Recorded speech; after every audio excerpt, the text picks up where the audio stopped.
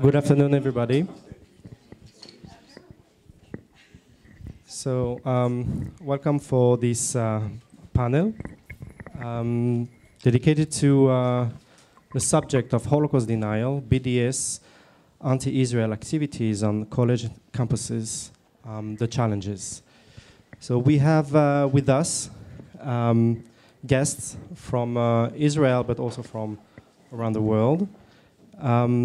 Together with us, Daniel from Israel, Yosef Tarshish, also from Israel, Evan Gottesman from the US, with Liat Deener-Chodiker, also from the US, Andrea Nisnevich from Argentina, and last but not least, we have Ashley Densham from Australia, and Dean Levitan from Australia.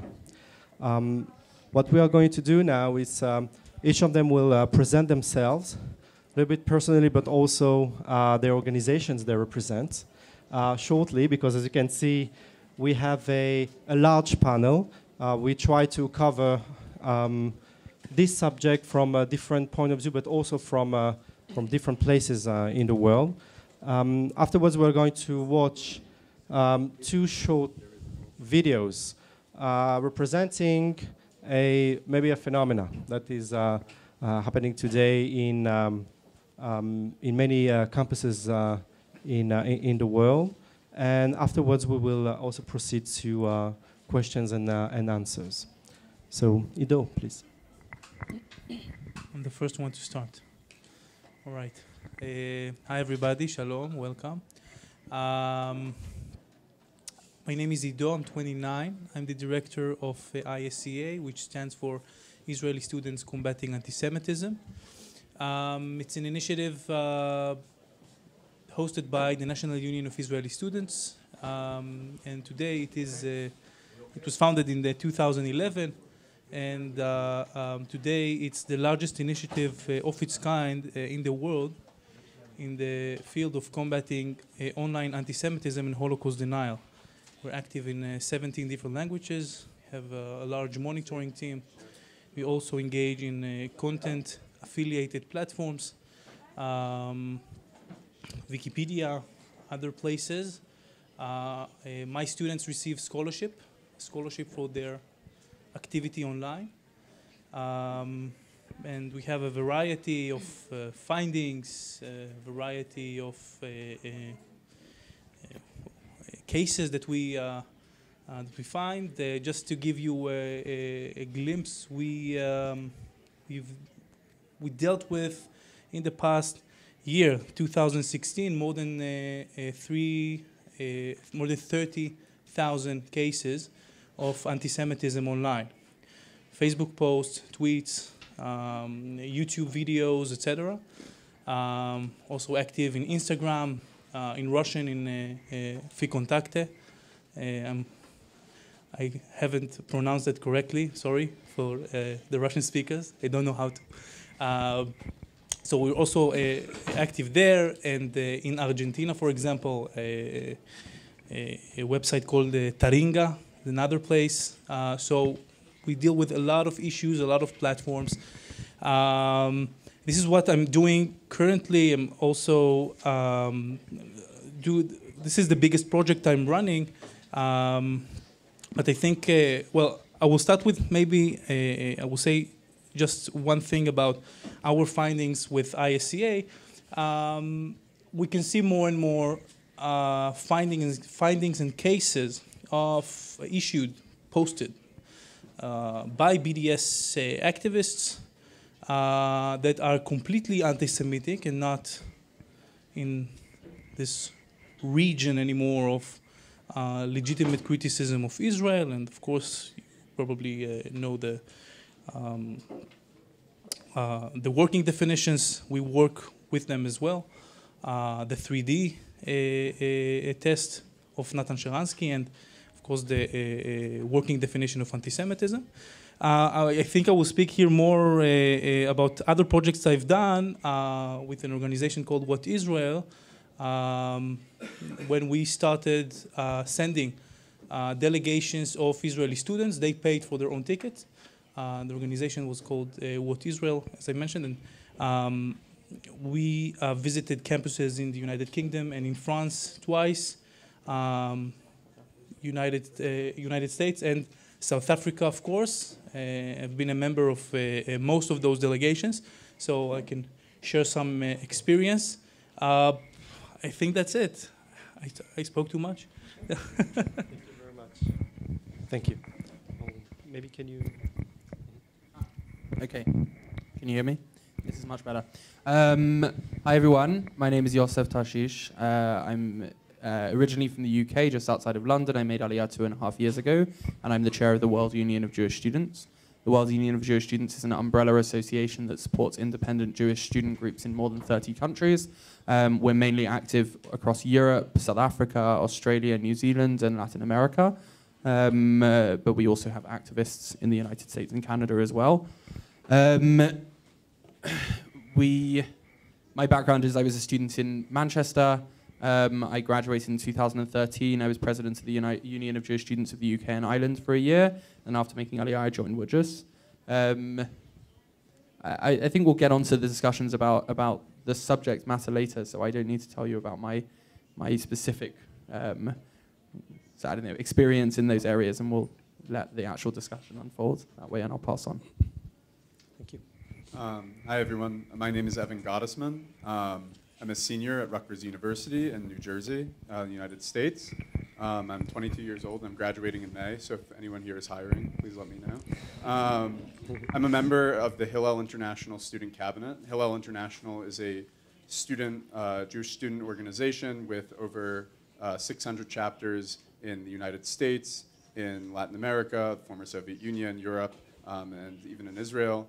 And we're a 24-student body with students from around the world representing the interests of those students. I'm also a member of the Young Leaders Council of the Conference of Presidents of Major American Jewish Organizations, which is a 50-some-odd member organization with different organizations represented across the political religious spectrum, from Americans for Shalom Achshav to Zionist Organization of America and Orthodox Union to the Union for Reform Judaism. And I'm also, my main work is as the Israel Affairs Chair at Rutgers University, which has the largest undergraduate Jewish student population in North America, over 6,500 Jewish students. And in that capacity, I plan Israel-related social, cultural, political events. And I've also worked on Israel-related issues at the Israel Policy Forum in New York, which is a think tank advocacy group hybrid that is committed to promoting the idea of a Jewish, democratic, and secure Israel. And I also teach 6th grade Hebrew school to a group of 11-year-olds about Hebrew reading, modern state of Israel's history, and American Jewish history. And I'll pass it on to Liat. Thank you. Hi, everyone. I'm Liat. I'm also with the Hillel International Student Cabinet. A little bit of background on me. I'm originally from Boston, Massachusetts. And I went to Jewish day school my whole life there. It's a very strong, vibrant Jewish community. And in high school, I participated in a program called the Diller Teen Fellowship that takes Jewish students from many different cities around the world and brings you to do programming in Israel with our Israeli counterparts. And I participated in that, and that actually led to teen trips through the Diller Teen Fellowship to Israel. Since coming to college, I've been really involved in the Jewish community, both in building strong Jewish communities and also with pro-Israel advocacy. I've done so through being a leader of the conservative community at the University of Maryland. I've done so through leading alternative break trips focused on social justice around the country through Maryland Hillel. I've also been really involved in kind of an advisory committee we have at Maryland Hillel, which I think is very close to Rutgers and at the size of our Jewish community. So I work with other student leaders to advise the director of our Hillel and sit as a student representative of the board of directors of Maryland Hillel. I'm also on the national student board of J Street U, which is a pro-Israel, pro-peace organization that advocates for a two-state solution to the Israeli-Palestinian conflict. Hi, my name is Andrea. I'm from Argentina, Rosario. And in Argentina, we have a different way of university. We do not have campuses. I do not came from a university Jewish group or organization. I'm a political assessor in Rosario Council. I'm in human rights and education. I'm a high school teacher. I'm an activist, okay? In Rosario, we have a big phenomenon that is the public university, okay? At public university has a really big characteristic that is full of politics, okay? All the national politics parties are represented there, okay? WUJS as SHU in Rosario doesn't have an organization. I'm part of one of the university organization, and since there, I could do a lot of things from anti-Semitic activities. Why I want to do this introduction about public university in Argentina, because many of those politics party in the university are the representation of the national politics party, okay? And many of them are the ones who do activities, anti-Israel activities, okay? And we not only get a fight in front of them in the university, many times we get a fight in front of them in the street even. So as we do not have a Jewish organization, it's really difficult because it's 1 + 1 + 1, and maybe at the Kehilat we can find another people interested in talk about it or argue or have discussions in front of this big problem that we have nowadays, but it's not easy without an organization. But I want to do that really tiny introduce about universities in Argentina, because it's completely different to Australia, here in Israel, United States, or United Kingdom. My name is Ashley. I'm from Melbourne, Australia. I graduated in 2010 from Mount Scopus Memorial College, and I then went on Shnat Hakshara program to Israel for 10 months, and I was living in Jerusalem for 4 months at Hamachon Lamadrechei Chul, which is just around the corner. And after returning to Australia, I was a madrich at Habanim Dror, it's a socialist Zionist youth movement there for 3 years. And in 2012, I co-founded a secular humanistic Jewish congregation called Kehilat Kolenu. And for those of you who don't know what a humanistic Jewish congregation is, it provides a non-theistic alternative to Jewish practice. And at the same time, on the other side of my life, I am very passionate about the environment, and I studied plant science and geography at Monash University. And Monash University is Melbourne's largest university, and it's also home to, I would say, the largest Jewish student population. And it's actually named after a Jew, Sir John Monash, who was a Jewish general about 100 years ago, so that's pretty cool. And while talking about my experiences at Monash University today. Thanks, Ash. My name's Dean. I'm also from Melbourne, Australia. And similar to Ash, I graduated from Mount Scopus College in 2009. Also attended Monash University and graduated my law degree earlier this year. I currently work as the campaigns director for an organisation called Stand Up, whose mission is effectively a Jewish commitment to a better world. So we're driven by our Jewish values and our Jewish history. We leverage and mobilise everything that the Jewish community has to offer towards helping a number of community groups outside the Jewish community, including Aboriginal populations and refugee populations in Australia.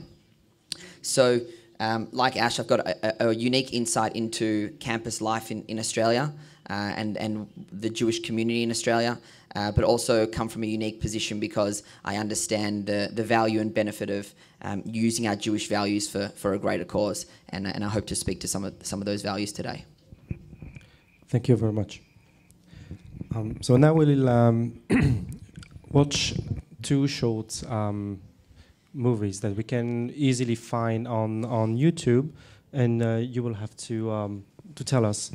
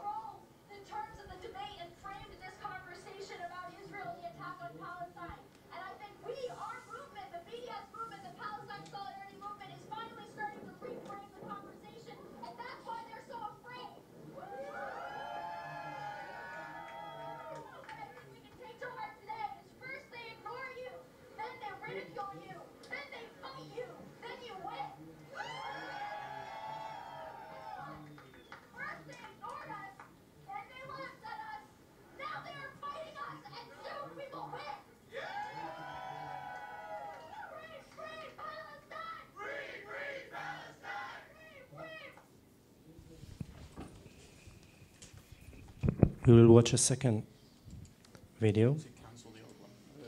The other one's going to play automatically. Thank you. My name is Andrea from the University of Chester. I am first timer, so I'm a little bit nervous. So before I start, I want to make it clear that I am not against commemorating the Holocaust. I am against the NUS and the government forgetting and ignoring the mass genocides and prioritising some lives over others. And I think instead of commemorating just one mass genocide, I think it's important to have a day to commemorate all the mass atrocities. In my 5 years of UK education, through our GCSEs to A-levels, not once were genocides of Tibet, Rwanda or Zanzibar taught to me and my peers. So please vote against this motion, against a one day dedicated purely to atrocities of just one mass genocide, as it suggests that some lives are more important than others. Instead, campaign for a day to commemorate all of them. Thank you. Thank you.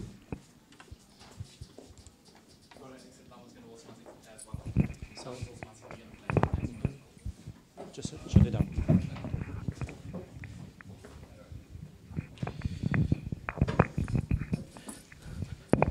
So we've just seen two videos about two topics. Here we can see. And my first question to you is, are those phenomena major problems, or are they, maybe we can say, just side issues in the life of Jewish students on campuses? We will change a little bit the direction sometimes of the conversation. So, Dean, please, if you can relate to that. I've never seen any of those videos, and they're obviously very concerning and troubling. I think from an Australian perspective, we come from what I think after hearing what everyone else says, a relatively unique standpoint, because anti-Semitism on Australian campus is certainly not widespread. I think I haven't spoken to or met any Jewish student who goes to my university who's ever experienced anti-Semitism. And so while I'm definitely cognizant that it exists, I don't see it as a widespread problem, and I am concerned of overstating the problem on campus. And I think one of the reasons why Australia is in a fortunate and unique position with this is because we really do value multiculturalism. It's very much embedded into the fabric of our society, and anyone who is seen to be disrupting that fabric or breaking into that fabric is the one who's usually ostracized from mainstream community. And although there are sometimes rare and isolated incidences of anti-Semitism, they usually are relegated to the fringes, and not many people pay them much respect. There are a number of groups. There are a couple of groups in Australia who do have an energised collective of anti-Semites, and that is, they come from two sides. They can either come from the far right, and these are neo-Nazi parties, and again, we very rarely, if ever, see them on campus. The one that's probably more common is from the far left, where we have Socialist Alliance or Socialist Alternative groups who make blur the lines between anti-Semitism and anti-Zionism, and often ensure that anti-Semitism does seep somewhat into the mainstream. But I will say that even then, those are rare and isolated incidences, and those groups are recognised as quite radical and on the fringes of mainstream campus culture. So although those things are very, very concerning, I haven't seen any of that myself. And I think one of those things is owing to the really valued multiculturalism on campus, especially in society, but especially on campus.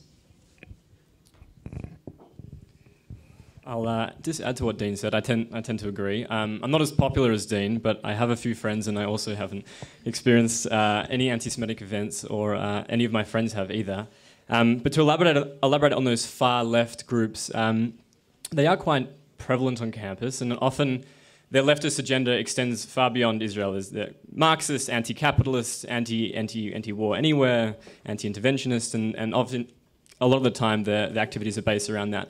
But when a conflict does flare up in Israel, obviously anti-Israel, pro-Palestinian protests do occur, and I think generally that's consistent with their ideology. However, when it's done to an extent which is disproportionate, that's when it blurs on the anti-Semitism.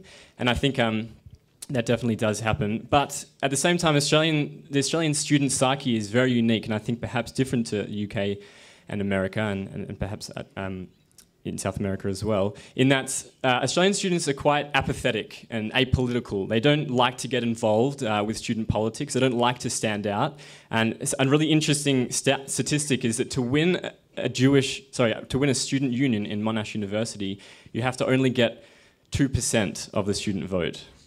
2%. And the reason why is because only 5,000 people actually vote. No one actually really cares about student politics, except for a few people who have nothing better to do, according to the Australian students. And to win it outright, you have to have 3% of the vote. So it's really nothing. It's actually quite easy to vote in Jewish representatives on student unions, because only a few of us actually have to vote, and they're in positions of power. That just shows you that Australian students are embarrassed by the fact of people handing out flyers. Anti-Israel flyers, they tend to reject them. There was a group called the Socialist Alternative.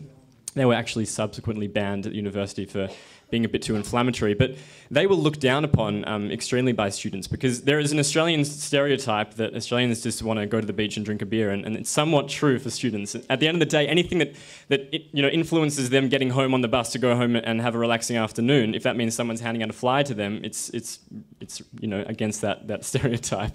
And it does sound funny, but it's very true, the fact that 3% you need to vote in that union. And so I'd actually say I'd be more scared to be in this leftist political groups than to say outright that I'm Jewish, because frankly, that we're Jewish doesn't really matter to them. We're integrated into society. We still, with that philosophy of be an Australian student, have a good time. As long as we're apolitical, then it doesn't actually really matter. And just to emphasise the point even more, Australian students, recently there was the government was considering cutting the extending uni fees, and the student unions organised protests. And I think they had, in my university, which has over 50,000 students, I think 3 buses went to the city to hold a protest. So no one really protests. And the idea is that by being apolitical and not really caring, that these political anti-Israel or BDS movements don't really gain much strength. Thank you. I think that in Rosario, where I live, it's not a major problem because we are there, okay? Maybe it sounds like a superhero, but it's not. It's really, if you are there talking with the people, okay, after somebody give a horrible speech with lies, you gotta be there, not for talk directly with the anti-Israel activists. You gotta be there to talk with the guy that is next to. Okay. For example, in 2014, I was in the university, and an anthropologist from La Plata came to give a conference about Gaza, the biggest jail in. I don't remember the. Yes, thank you. Open area prison. Thank you. And he was talking about many things that I was completely sure it wasn't right. It wasn't. That was lie. And suddenly he says, because Israel opened the gates of the repressed because they want to the Palestine get dragged. And I raise my hand and I say, I'm sorry, maybe I'm not okay, but I think that in Israel, it's not, Israel haven't repressed, unless near Gaza. And they tell me, where are you from? I'm from here, Argentina. No. You came. Somebody tell you that you came here, and a lot of people tell me, please, get out of the room. Leave us to finish the conference. Then you can get inside and do your questions. Okay, I get up and get out of the room. When I was out of the room, a few students came with me and told me, I'm sorry, can you explain us what's happening? What's happening there inside with that man? And what is it? I talked with that guys, and I don't know, it was an amazing experience for me, because after that, they start to ask me every time there was a problem here in Israel or bad news or something, and they understand there is another speech, okay? There's not one way of information, okay? And every time that I post something in Facebook or Twitter, they repost or retweet what I say, okay? I do not have the absolutely true. I mean, and I think it's very important to know what is our goals, okay, in the universities. Many times, we go to the decane, to the rector of the universities. They help us a lot. We gotta say they are really there when we want to do a denounce, but it's not enough.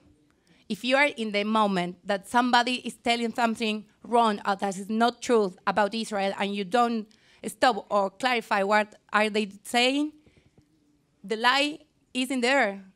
People, if it's nobody clarify, people finish believing that is true, okay? So I think it's not a major problem in Rosario University, because people like me is talking every time with another person saying what is really happening here in Israel. Andrea, before we continue, can you also relate to the second video? And also, we had the impression that in Australia this is not such a major problem, but also if you think that there is such an issue also of commemoration, that it became an issue to commemorate the Shoah, the Holocaust. Is there such a thing in Argentina? No, we do not have problem with Shoah remembrance. And we have problem about identity. That is a really big problem for Jewish in Argentina. For example, our last president, yes, she one day did a tweet when says, our chancellor must choose, if he must remember that before be Jew, he is an Argentine, okay? At last days at the university, everybody asked me, you are Jew or you are Argentine? I'm an Argentine Jew, or you are Argentine, it's the same for me. No, you gotta choose. What are you? You are an Argentine or you are a Jew? I'm both. And many people, like in my situation, tell me the same, that people been asking, okay? The president tweet that. A few months later, we have a problem with the holdout, okay? And she say, if you want to know what is the holdout, you must read the Venetian Merchant, okay? Who doesn't read the Merchant of Venice do not know that the bad guys are the Jews, okay? He was comparing the holdouts with the Jews in Venetian, okay? So when you're a public person, you gotta be really, really delicate when you will tweet, okay? Because it's instantly the university organization that is the Peronismo, from the Peronismo, at the next day, bring a Palestine flag to the university. And she show us, do you like it? Do you like it? Yes, I like it. I don't care. It's a flag. I don't mind, okay? And they trying to push you to you say something, okay? Just because his leader say, write a tweet or say something on a TV. So we do not have problems about the Shoah. We have more problems about identity or be Jewish in Argentina. Thank you. Yeah, I think it's really hard speaking about the United States as a whole because every college campus is so incredibly different. I think what we saw in that video absolutely happens, and anti-Israel activity on campus and anti-Semitism to some extent is a problem, but also not always to the extent that the media portrays it to be. When you were watching there, Berkeley, that's one of the campuses, and in California in general, where there's the most anti-Israel activity, so it's not always accurate to take that as the example that explains every single campus. So I think when you're trying to look at this from America, you actually have to look at each specific campus and ask the questions. What's it like at the University of Maryland? What's it like at Rutgers? What's it like at Berkeley? If you really want to understand what it looks like on campus. I know, just speaking from my experience at the University of Maryland, there have been a couple anti-Israel programs, protests, but really not many. And we have a much stronger, much more vibrant Jewish life with, I think, around 6,000 Jewish students on our campus. And it hardly affects the Jewish students on campus. We also happen to have our Students for Justice in Palestine chapter, which is the organization that's primarily behind pushing forward BDS resolutions on campus. On some campuses, there's a strong blurring of the line between anti-Israel activity and anti-Semitism, and their chapters are more anti-Semitic. On my campus, when there was an incident last year where some swastikas were drawn on a dorm room, and the leaders of our anti-Israel group reached out to the Jewish community and said, "This is awful. Are you putting out a statement? We're against your Israel politics, but we think this is awful and want to stand up against these swastikas being drawn. Let us know if there's anything we can do." And again, that's not the norm. I'm by no means saying that that's what all Students for Justice in Palestine chapters would do, but I want to bring up that example because I think it's really important to really look at every different campus when you're trying to understand what it's like in America. Thank you. So just echoing a little of what Liat said, first of all, I think that if you're curious about anti-Semitism on campuses, it's important to ask the students themselves and ask more than one student from each campus because they'll tell you different stories. But there's a problem, and I can't speak to other countries, but it's fairly acute in the United States, where people who are not currently college students are asked to speak to what it's like on college campuses, and that does a disservice to the Hillels, to the Jewish student organizations, and to the Jewish students themselves. There's a lot that we as college students, I don't think are prepared to speak on at this stage in our lives, but if there's one thing I think we can speak to, it's what's it like to be at college. At Rutgers itself, there's a broad ambivalence about Israel. It doesn't necessarily mean you support boycotting Israel, but I think that's a byproduct of just the generation that we've grown up in. For most of our politically aware lives, people who are my age at Rutgers have only known President Obama as their only US president, and they've only known Prime Minister Netanyahu as their only Israeli prime minister, and regardless of what you think of either and their respective politics, the fact is that a lot of students find President Obama very popular, and when they see a foreign leader taking him on, they side with the US president. That's just where they lean.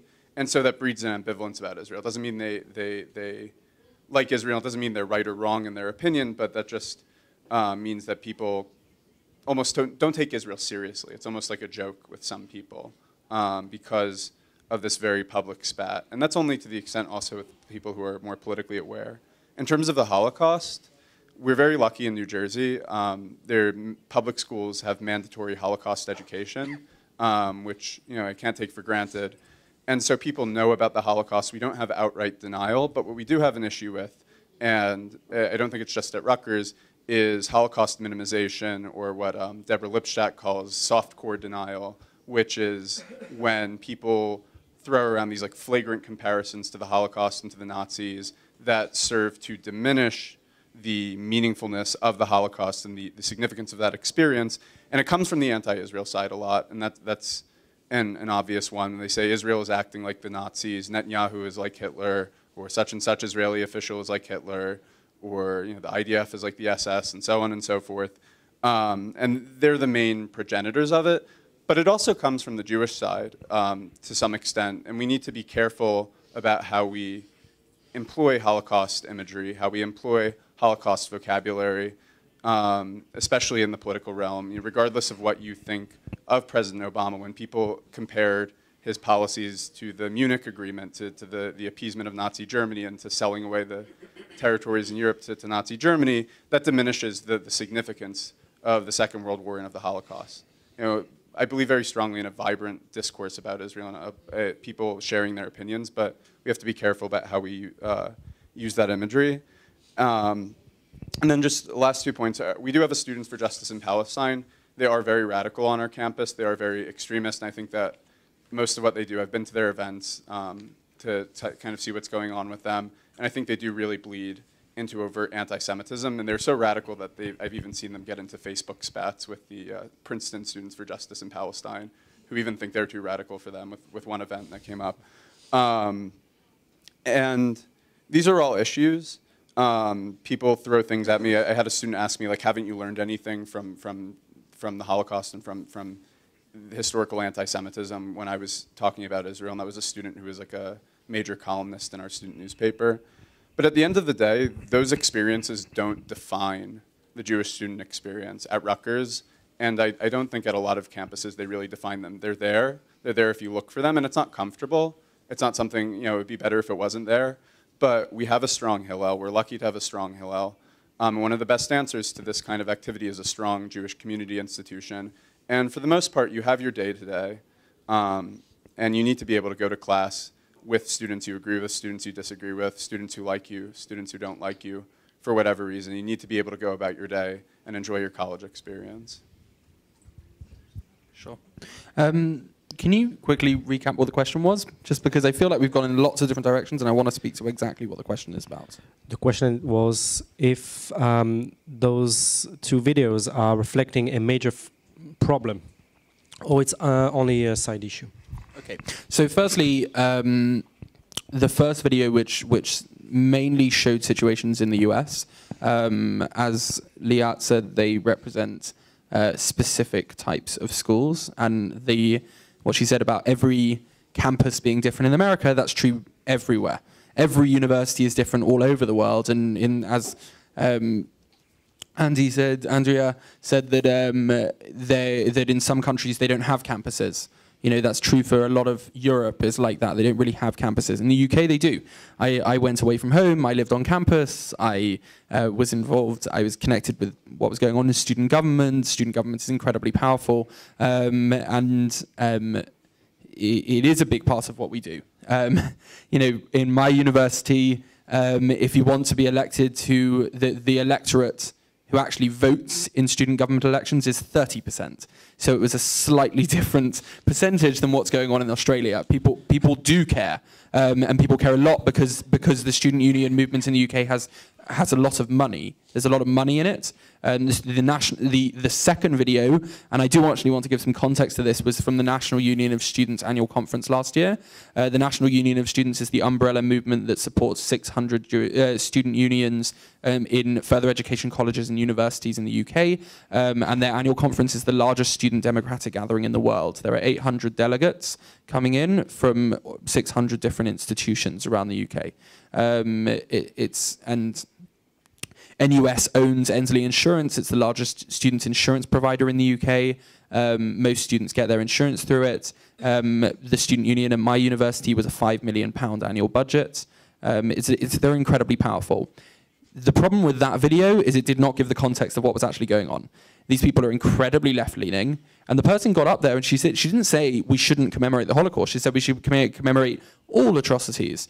And she's an idiot because she didn't read the motion, and the motion actually did. It said specifically that NUS should sign on to Holocaust Memorial Day, the official UK government and parliament endorsed Holocaust Memorial Day, which does commemorate all mass atrocities, Cambodia, Rwanda, etc. And the person that got up to her afterwards and spoke said, "What are you talking about? Like, this is ridiculous." And the motion was passed that NUS would sign up to Holocaust Memorial Day by like 99.9%. And the people who probably voted against it probably hadn't read the motion and were voting on partisan politics, because the group that put up the motion was the Union of Jewish Students and the Labour Students. Labour Students is not like the Labour Party in the UK. It's a Blairite centre-left faction. And they were hard-left people who were just going, we're just going to vote against it because they put it up.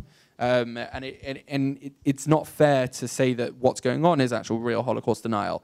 You know, Holocaust denial is not, I think, as Evan said, the soft Holocaust denial, the like just bad comparisons to Nazi imagery and that sort of stuff. That happens, and it's very worrying. But short of like leaflets showed up on Australian campuses in Monash and in Glasgow with hollow hoax earlier this year, which basically had been pulled straight from sort of far-right neo-Nazi groups like websites like Stormfront, and those are very worrying that they showed up on campus, but it's very unlikely that they were put there by students. It's likely that they were put there by people who aren't students.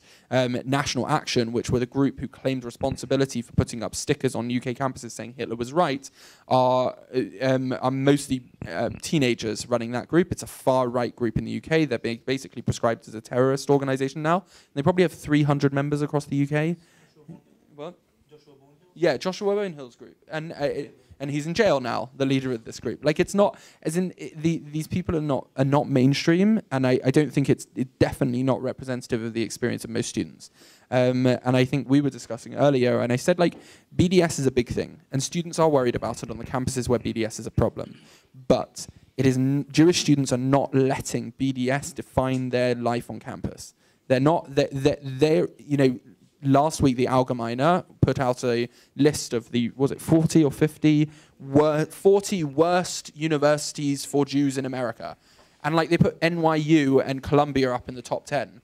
How is that fair? Those universities have incredibly vibrant Jewish life. They have huge Hillels. They have thousands of Jewish students who are thoroughly enjoying their campus experience, lots of opportunities to engage with Jewish life, and most of the time, like, they don't even care what's going on with the Israel stuff. Most Jewish students are just.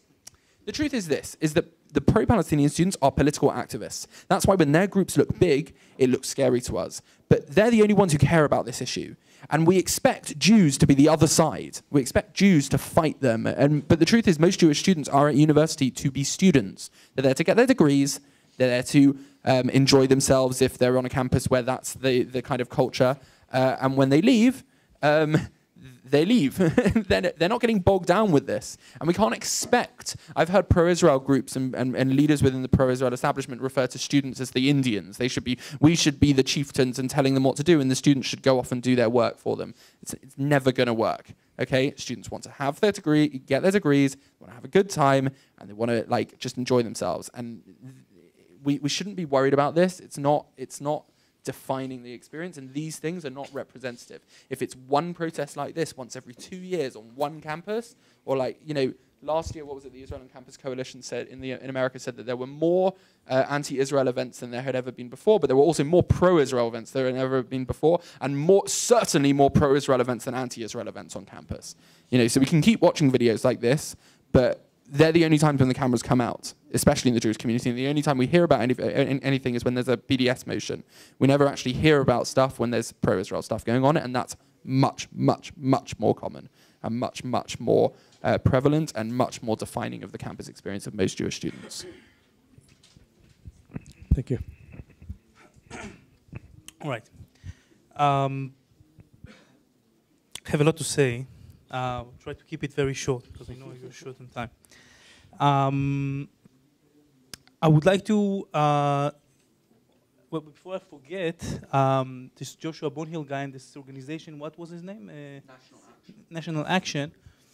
We actually took down their social media accounts. And he was very upset with that before we went to jail. He got in a Twitter fight with me. And he said, eventually I said, what do you want? And he said, I think we need another Shoah, another Holocaust. The guy is a Holocaust denier. And I took a print screen of this. He's not a student and he's not on campus. Of course, of course. Most Jewish students in the UK have no idea who he is, no, but other than the fact that he's the guy that trolled Luciana Berger, who's a Jewish MP online, and that he's now in jail. Yeah, but that connects to, that Jewish students come to study and they're just, they're just there for being political activists, for fun. They like it. A Holocaust denier said you need another Holocaust. So the Holocaust happened or didn't. They took a print screen of it. It was very viral. It was very funny to make fun of him. This is part of the solutions maybe. But I would like to tell you a story. When I was with WUJS Israel and we had a joint activity on French campus, it was the whole week. And I can say, well, it was kind of, it blew my mind in a way. I mean, I've been dealing with those people for a few years now, offline and online, but still, it was a mind-blowing experience. Maybe I should start with the South African delegation that we had, because when we got to WITS University, for example, they had our faces, photos, plastered all around campus, saying these are soldiers, people saying these are Mossad agents, don't speak with them, and so on. And they had like walks all around us to intimidate us or intimidate students to speak with those filthy Israelis. In France, so that was that. In France, I had one very unbelievable experience that I have to share with you. We went to Dauphine University. I don't know if you're familiar with it, it's a very famous one. Anyone here from France, by the way? Anyone? Yes, two? So Dauphine University is very famous. Many French industrialists and businessmen went there and so on. And there is the WUJS, the French Union of Jewish Students, they have a room there for their activities. But when I walked there, and we had our own activity with them, with the guys of the WUJS, I realized that this is not an activity room for fun. This is a sanctuary. Because what I saw was, and when I'm speaking now about it, I'm angry when I'm speaking about it because it's so upsetting. Jewish students come inside, it was lunchtime. They take the kippah from their pockets, put it on, take their tzitzit off because they don't want people to see they're Jewish, with their sandwiches or lunch or whatever, saying the prayer, eating very fast, saying Birkat HaMazon, and then rush to the next class while taking the kippah off and pushing their tzitzit inside their pants and looking left and right when they go through the door because they don't want someone to see that they left this room. By the way, the room has no sign on it, of course. It's just an ordinary room because they don't want to know, they don't want others to know that this room is occupied by the Union of Jewish Students. And this is one thing. On Friday, well, we went also to Lyon 2. In Lyon 2, I went to the bathroom. We had an activity there. It was okay. On the bathroom, I go there and I see writings on the walls, Forisson, Arasson. Robert Forisson was right. Forisson is a Holocaust denier. In the bathroom. So this is one thing. Again, I don't think that in Dauphine University or in Lyon, it was a cause of neo-Nazi activity. It's not. It's BDS. Or the cause of, or the outcomes of BDS activity. That's more like it. And in Paris 8, and if you're Jewish and you're French, you probably heard about it, because I took the video. That was a very violent act toward us, our delegation, pushing us away from the university, blocking the entrance of the university. People threatening me. By the way, it's on tape. It's better than your videos, by the way, I have to say. I made fun of it with them. They wanted me, they demanded to delete the photos immediately. I said, why? I'm a photographer. This is my art. You're suppressing my artistic views. They were very angry about it. But then pushing us away from the university and shouting, Zionists are not welcome in this university, and so on. Then the dean of the university wanted us to come to a meeting because she felt very, because we had an arrangement and so on, and it was completely ruined, but we could not get inside the university because they blocked the entrance of the university for the Zionists not to get in. And she said, okay, maybe you should go from the back door. And of course we refused. My answer was that in Israeli universities, it doesn't matter who you are, you come straight from the front gate. You come inside, no matter your ethnicity, your religion, your gender, or sex. So we didn't go to the meeting. I don't know what she wanted to say. But this is Paris 8 in Saint-Denis, north of Paris. The BDS will not succeed in boycotting Israel. Maybe minor winnings, but they won't be succeeding. But what they want to create is an environment of boycott, an environment of incitement. And this environment is toxic for Jewish life on campus. This is what we should be worried about. Not about the boycotts and some other stuff. This is the environment, people afraid speaking out. Students being afraid to go on campus during the Israeli apartheid week because they just don't want to see it or deal with it. Because because the others, the SJP and so on, they know they're Jewish. So why bother? This is, by the way, I heard it from students themselves in Swarthmore University near Philadelphia after they wanted a secret meeting. Because my face looked Israeli, so they didn't want other students to see that they're meeting with an Israeli, so we had a secret meeting on campus. It's unbelievable, unbelievable stories that I'm hearing from all around the world because I'm working with Jewish communities, I'm working with student organizations, and students come to us, to ISCA, for help sometimes. About the Holocaust, grading the Holocaust question. It's not their invention, by the way. There are many Holocausts, not one Holocaust. It's also appeared in the resolution they tried to pass in the Durban conference in 2011. There's no one Holocaust. This is the actual sentence. There's no one Holocaust. There are many genocides, and it should not be unique. Of course, it has its anti-Semitic tendencies. This is, by the way, also this policy pushing this kind of narrative is the official state policy of Iran, by the way, which is by the way, the only country today in the world that official state policy is anti-Semitism.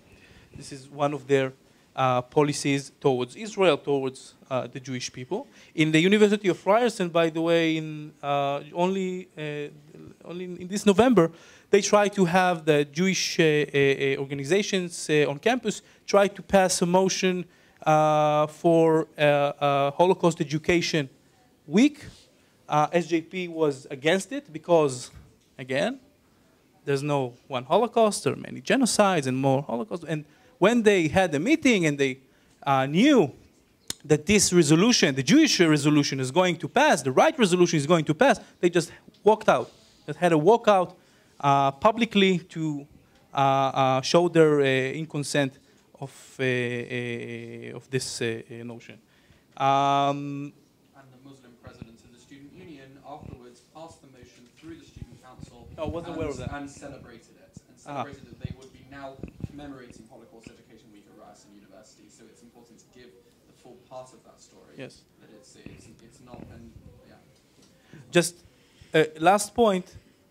All this rhetoric, and this is my job, comes from the internet.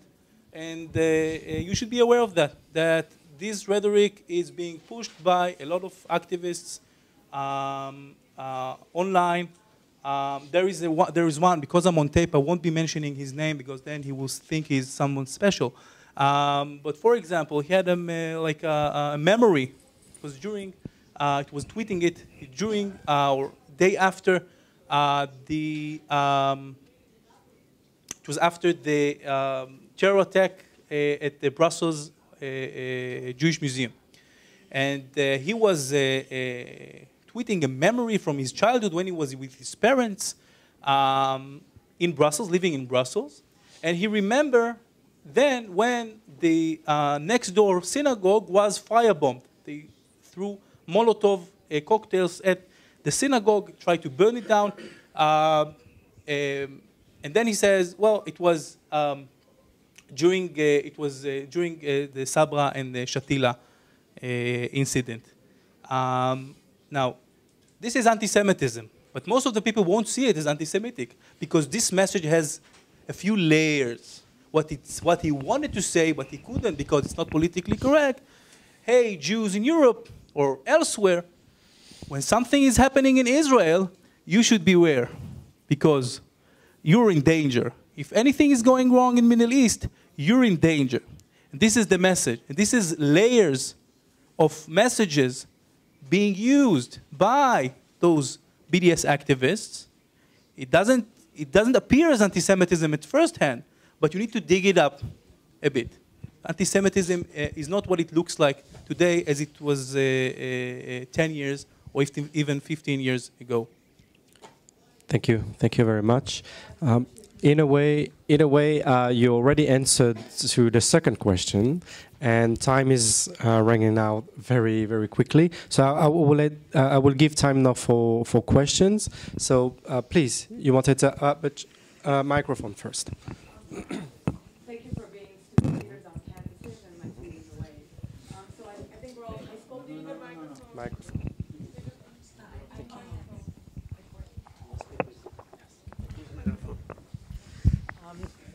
I said thank you for being student leaders on campus. Being that we're high school people, leaders here, educators, what do you suggest we do to help prepare our students for this kind of experience? I have students who've come from they're on NYU, Columbia. I've invited them back to the school to help facilitate groups. But this is something that's new when you kind of are in the forefront. So what can we do as educators to help our students prepare? So, yes. Let's start with Dean and then with Gottesman. Yeah, thanks for your question. I think the most powerful thing we can do for young people is to teach them about long-term solutions towards combating anti-Semitism. What we've heard of some of today is some of the more, or we've touched on today, some of the more short-term solutions. Taking posters down, taking tweets down, stopping protests that are going on. But really, and to be honest with you, in Australia, we're pretty good at that. We're actually even better at that. What we do is we use our leverage, we use our connections in government and media to make sure that people who have those sorts of views don't even get into those positions that they can do that. So, but I think what we have to start doing from a younger age is teaching relationship building with multi-faith relationship building and building friendships across communities, because ultimately the most powerful and effective way to combat anti-Semitism, and I've seen this over a number of years now, has been to have face-to-face friendships and communication with people from different faith groups. Because ultimately, no one's going to harbour negative views or resentment towards any of us if they know us personally. And so it's, I think it's all good and well that, we can have these ways to these short-term fixes for anti-Semitism, taking down tweets, taking down posters, but ultimately from a young age. And I was part of a program through high school called Building Bridges, where we used to go visit Muslim schools, Christian schools, and built some great friendships out of that. And I can tell you that some of those people did have their perceptions and cautions about Jews, as I probably did in my ignorance about their faith. And through these relationships and the coffees that I've had with them and the phone calls I've had with them over the years, we've just deconstructed and completely diminished those barriers that are the building blocks towards anti-Semitism. I think if we can teach that through high school, I think that's definitely the most powerful tool. Thank you. Evan, please. So, a few things. I think that the experience that students are going to have in college starts at home. I think that what the students see at home before they come to school is very important. And the values that, the discussions and the values that the parents are passing on to the children really matters a lot. I think that we need to have very strong Holocaust education, because that not only gives students a perspective on where we're coming from in the relatively recent past, but it also disincentivizes that softcore denial, the inappropriate comparisons, because it emphasizes the seriousness and the significance of the Holocaust. It also begets having better Israel education and more nuanced Israel education.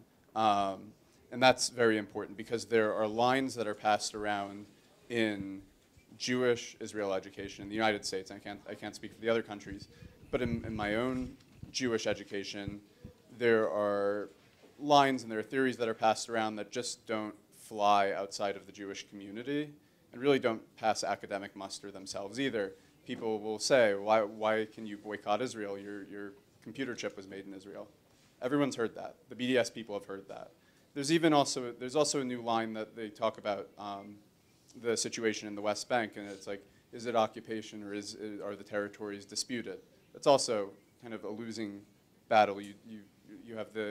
You're up against the United States government and the Israeli Supreme Court on that one, and it's just not worth it. What would be better is to wean people onto Israel and to give them an appreciation of Zionism, because the fight isn't going to be whether your computer chip was made in Israel or whether it's appropriate to call the occupied territories. The fight is going to be whether Zionism and the idea of a Jewish state is justifiable, which of course it is, but that's really going to be the discussion. And it needs to be passed on that there are also a healthy skepticism about anti-Semitism, because you also see students, especially on the far left, I see a lot of American Jewish students who are very tolerant of anti-Semitism, especially on the left, who will almost subordinate concerns about anti-Semitism to, there's a lot of Islamophobia, which there is, and it's a big issue, including within the Jewish community. But they'll say, oh, there's a lot of Islamophobia, so we'll tolerate Muslim anti-Semitism. Or they're not really anti-Semitic, or we don't really understand them. But you should call a spade, and when you see anti-Semitism, you should call it. And lastly, but on the other side of that healthy skepticism, stop this environment of fear-mongering, because it's not healthy. It's not healthy for students. All of us on this panel are very politically involved, but the fact is most students at college, most Jewish students aren't necessarily very politically involved, and they should have good values and they should have a good background, but they're not going to be the foot soldiers in the war for Israel and the war for Zionism.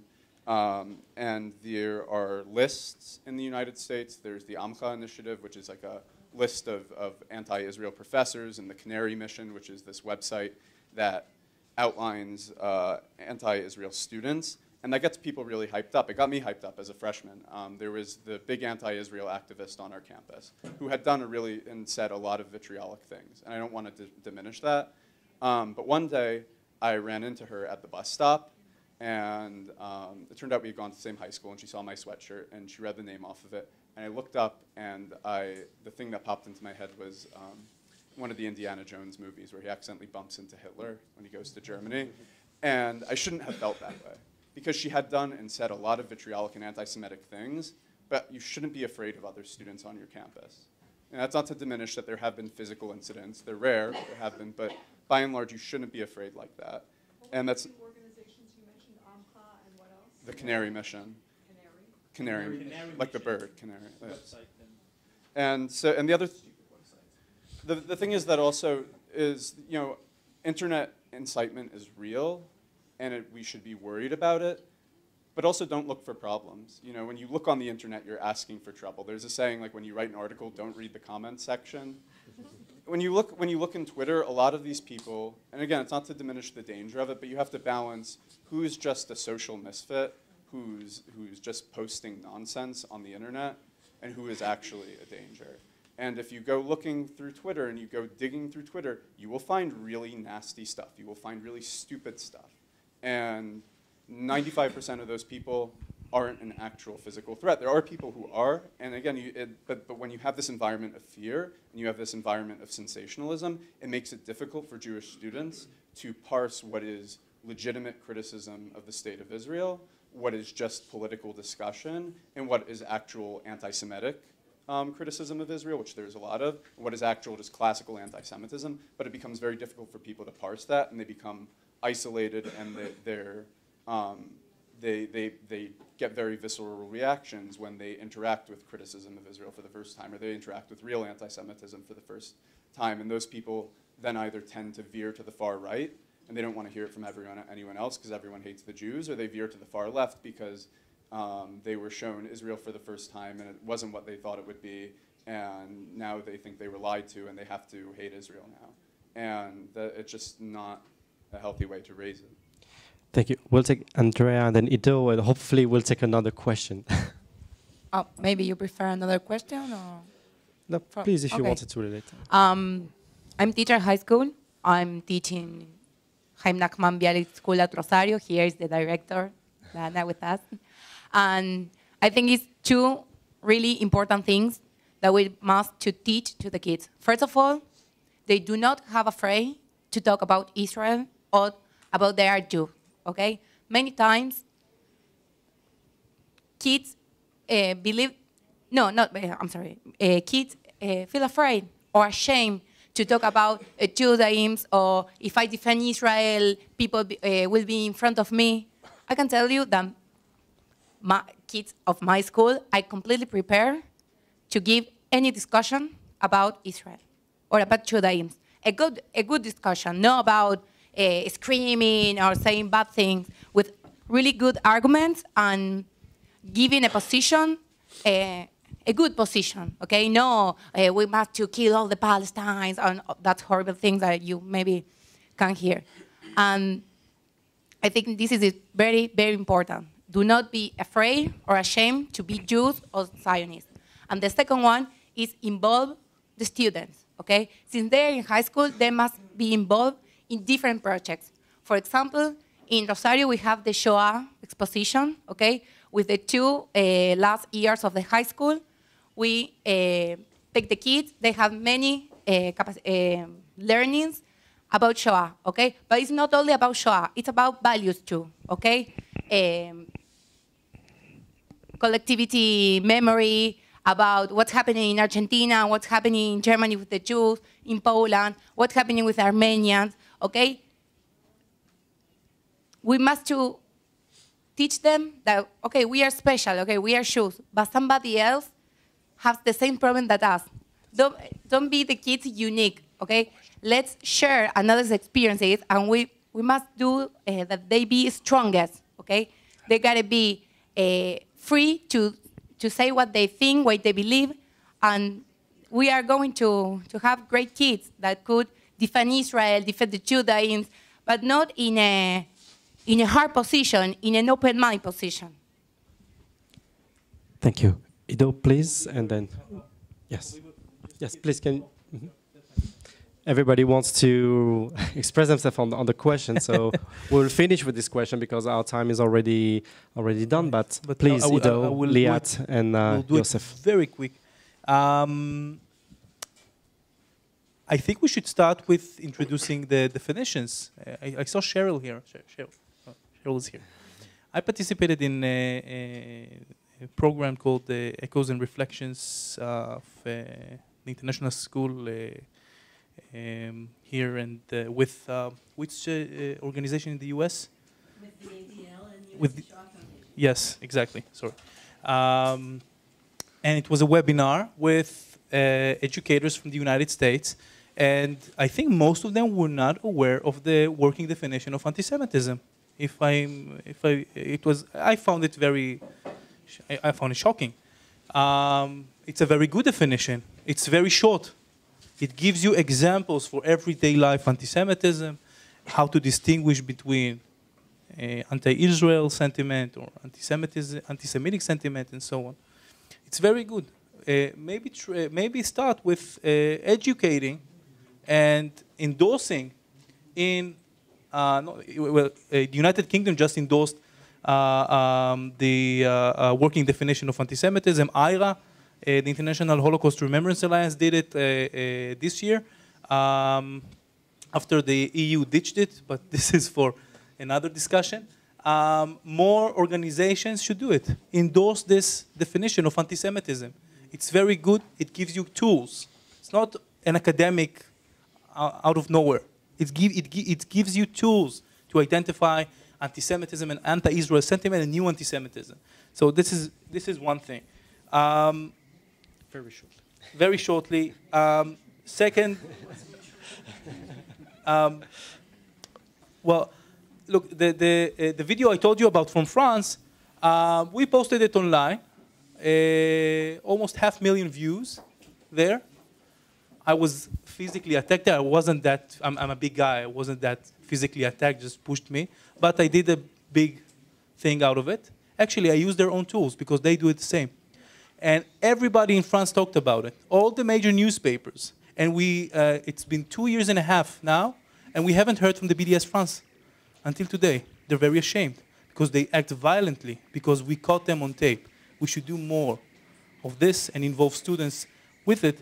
And lastly, people said it, and I'm a bit biased, make more of ISCA. I can tell you that my students come from different religions and different spheres. It really connects to the interfaith dialogue. Hate connects people, by the way, and it connects my students. They're fighting together for a cause, whether it's anti-Semitism or Islamophobia, it's the same thing. Should do more programs involving students in this issue. Thank you. Liat, and then Yosef, you will finish. Thank you. Try to be quick. I think one of the best things, having gone through Jewish education growing up, that educators can do to prepare students for college campus is actually at age-appropriate levels have challenging conversations about Israel with students. I remember my first year on college campus, we had this huge pro-Israel fair called Israel Fest that we have every single year, and I was tabling, and a student walked up to our table dressed with a Palestinian flag, and she said to us, like, my family's in Gaza, I can't go see them. We tried and we were turned away at the airport, I will never see my family again. And then she continued to say many political things that I disagree with about Israel shouldn't exist, and it's only oppressing Palestinians, and it's only bad, and there's no good. But I remember in that moment feeling like, I don't know what to say to her, because I actually don't know enough about transportation.